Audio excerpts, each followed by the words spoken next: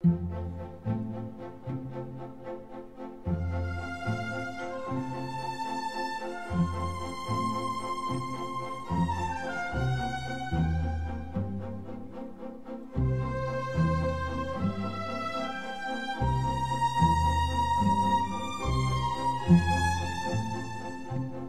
William and I are fortunate enough to drive the current Porsche 911 collector's item, the much coveted Sport Classic. Yes, if you follow any Porsche social media over the last 6 months, you might have noticed the Sport Classic whoring itself like an 80s pin-up girl. Everyone has been wetting their pants over this model. Maybe it's because of the ducktail spoiler, but most likely the unlikely combination of the turbo 3.7 litre engine with rear-wheel drive and a manual transmission. What could be better? Well, before we get started, I'd like to thank my friend Joe for once again letting me leave my sweaty stench all over his new car. To be fair, Joe took a leap of faith here, being that I'd said a few disparaging things about the Sport Classic previously, so thank you, my friend. Anyway, the Sport Classic is not just a big engine and a stick shift. There are many unique tweaks to set it aside from other 911 models. Most notable, of course, is that ducktail spoiler, the beautiful rims, but also the parallel hood inserts that run all the way up to the double bubble roof line,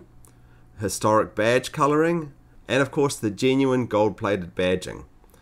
Inside, the Cognac Heritage design interior, green dials of course, and even a Sport Classic only roof lining with the polka dots. So on to the important part. How does it perform? Being that it has the same mighty engine as the Turbo S, it must be a beast, right?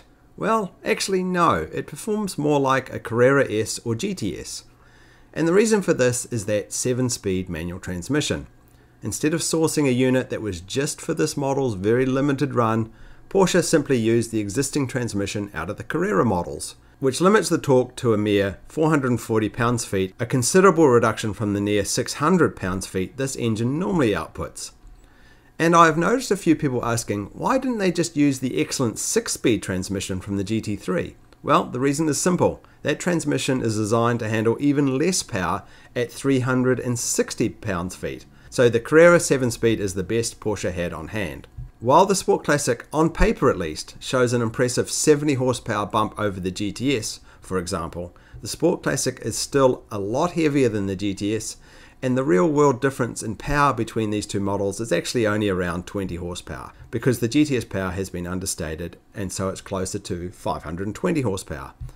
Evidence of this is also shown in Porsche's own performance numbers, with the 0 to 60 times and top speeds being almost exactly the same between the GTS and the Sport Classic. Certainly from behind the wheel, the Sport Classic is different to drive than the GTS, but certainly doesn't feel any faster.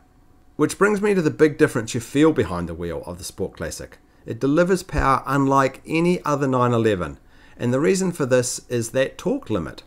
If you look at the torque graphs for the Turbo S, the Sport Classic, a GTS, and just for kicks, a GT3, you'll notice that one of these things is not like the others. Yes, the Sport Classic hits its maximum torque earlier than any other 911, but then stays completely flat all the way up to 6,000 RPM. It has a very unique power delivery within the 911 range. It gets up on power once it's in boost early, and then stays at the same torque level all the way through the rev range. Almost like an EV in a way. That is, bumps up the torque and then it's flat like a table and then down at the end. Every other Porsche has more of a lump in their torque curve. That is, in the Turbo and the Turbo S, you feel this surge of power right in the middle of the rev range, so because the torque curve is like this. Whereas this car, I'll pop it down a gear, slow down a bit, and then jump on the power. It's on the power, it's on the power. It's perfectly flat though. You don't feel more power as you get up the rev range. And with a 3-litre turbo in the ST GTS, it's also a lump. And of course, with the naturally aspirated engines, it's a hill. As you go up the rev range, you gather more torque. So the Sport Classic is very unique in its delivery of power. Yes, so as that guy just said, the Sport Classic delivers power more like a Taycan than a Turbo 911. The other noticeable difference is turbo lag, which is almost entirely missing in the 3-litre turbo engines, but is quite noticeable in this engine with up to a second of lag time, which is actually quite reminiscent of its spiritual successor, the 930. What about the other driving dynamics? For those of you that watched Harry's Garage excellent video on the Sport Classic a few weeks ago, you might have noticed a couple of comments at the end. Firstly, he felt that the 3.7 litre engine does not sound as good as the 3 litre in the GTS. Let's quickly compare.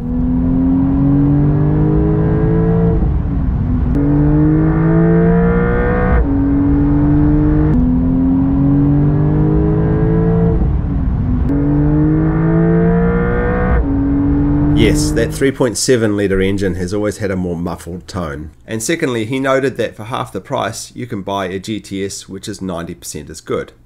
I question this. Is the GTS actually 90% as good as the Sport Classic, or is it better? Let's go down the list. Firstly, the Sport Classic is not any faster than a GTS. It does not rev any higher, it does not sound any better, it doesn't handle as well, it is heavier and has a noticeable turbo lag. However, there are 3 areas where the Sport Classic reigns supreme. Firstly, its unique design. There's no doubt the Sport Classic brings the waterfowl styling back to the 911 range. Secondly, its novel driving dynamics. It really is unlike any other 911 model. And thirdly, and perhaps most importantly, this model, for the lucky few to be in a position to purchase, is limited to 1,250 units, which means owners are unlikely to ever lose a dollar on their investments. So there you have it, the Sport Classic. It is fabulous, but at almost $300,000, it is by far the most expensive new 911 on the market. Is it really worth it? I will be interested to know what you guys think. Anyway, thanks for watching as always, and I'll see you guys in the next one.